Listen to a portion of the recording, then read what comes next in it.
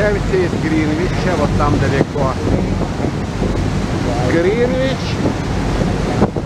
к Тауэру. Это они называют Манхэттеном Лондона.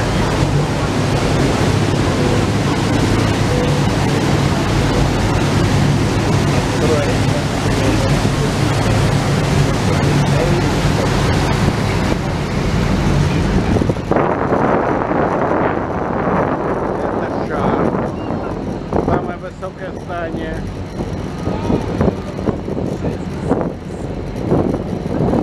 А это сам кораблик. Pancake race on Pancake Day, also known as Shrove Tuesday. There's nothing funnier than watching members of Parliament trying to flip pancakes while they stagger towards the finish line. It's only a little walk from Westminster here back down to Londoners go mad for sport. The whole city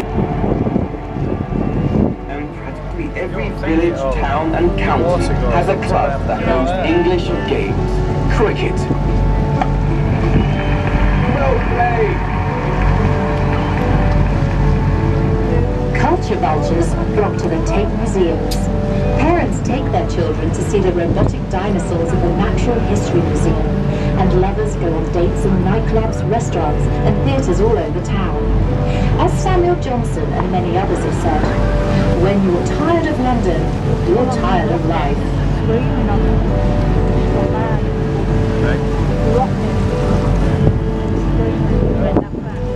243 metres or 800 feet high. One Canada Square is the centrepiece of a new riverfront development called Canary Wharf.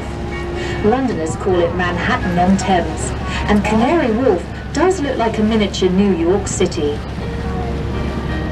Canary Wharf was built on the Isle of Dogs, which supposedly got its name because King Henry VIII kept his royal kennels here. The Isle of Dogs is really less an island than a peninsula formed by a long, bowing curve of the Thames. With more than 100,000 men. All of that changed in the 70s. The shipping industry began using giant container ships, which were too big to navigate up the Thames. Shipping moved to other ports, and Docklands was abandoned. The old wharves rotted away, while the city wondered what to do with all of this valuable property. Then London emerged as a command centre in the new global economy. The financial service industry demanded less expensive office space in the city. At last, the government saw an opportunity.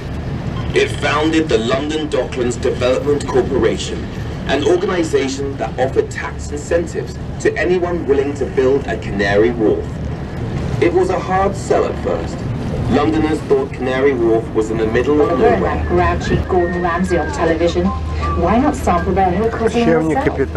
My favourites are women chefs like Angela Hartman. There's a little taste of Italy in everything she cooks. And Thomasina Mears, who brought the flavours of Mexican street food to London. In fact, some of the best food in London today is served right on the street. Farmers markets bring delicacies from around the world. And for real value, look for a good food truck. I'm not kidding. London food trucks serve a lot more than hot dogs these days. Instead, you can tear into scrumptious specialities made with fresh local ingredients and sold at prices no restaurant can match, like Jamaican jerk chicken, Japanese-style macaroons, and American Southern-style barbecue. Don't let all this multi-culti talk scare you away from traditional English food. For my money, there's absolutely nothing better than good fish and chips.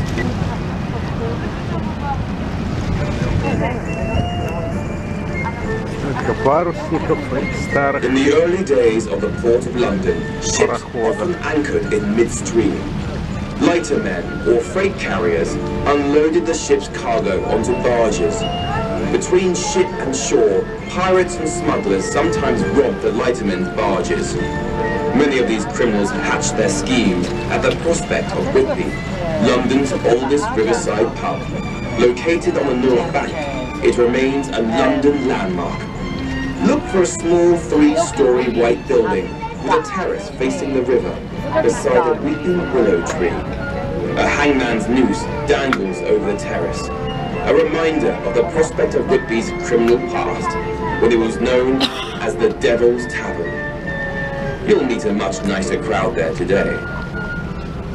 In a few minutes, we'll see an example of how completely Docklands has changed since the glory days of the Port of London.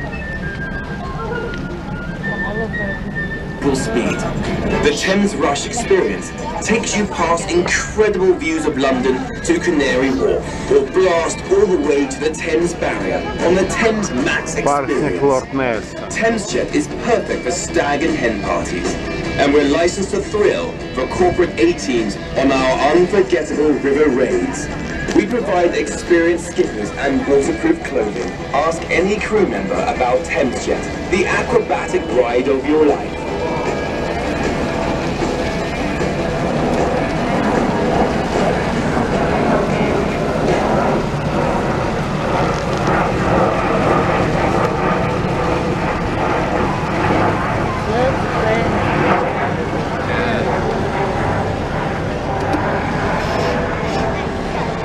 Butler's Wharf, a cluster of yellow brick buildings on the south bank, used to be called London's larder.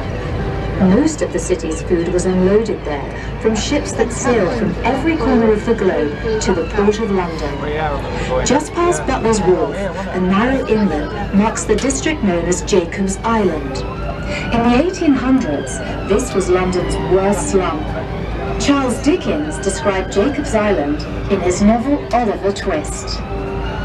Where the buildings on the banks are dirtiest, and the vessels on the river blackest with the dust of colliers and the smoke of close-built low-roofed houses, there exists the filthiest, the strangest, the most extraordinary of the many localities that are hidden in London. Most extraordinary of them.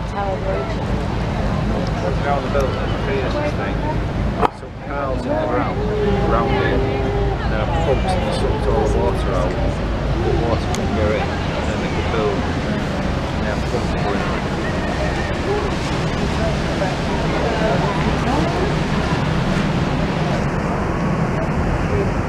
Прибыли к Тауэру.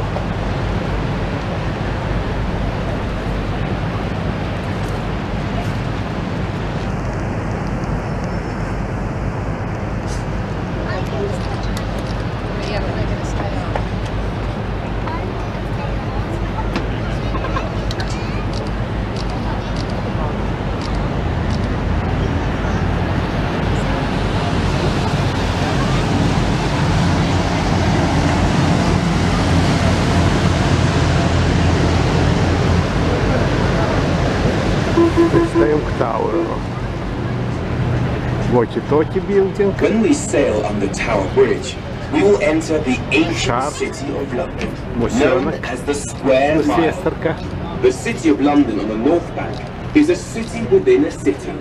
It's the oldest part of London, where the Romans built Londinium in the 1st century. They surrounded it with a wall that remained there until the 1700s. Later, William the Conqueror built a fortification at the eastern end of the wall. This became the Tower of London, the ancient stone fortress with 4 domed turrets. The main span of Tower Bridge opens in the centre to let tall ships sail through. The bridge also has an overhead walkway added, so pedestrians could cross when the bridge was up. Today, that walkway houses part of the Tower Bridge exhibition, where you can learn more about this world-famous bridge and enjoy incredible views of London from 42 metres or 138 feet above the River Thames. The HMS Belfast is permanently moored along the south bank. This gigantic grey and blue British warship is now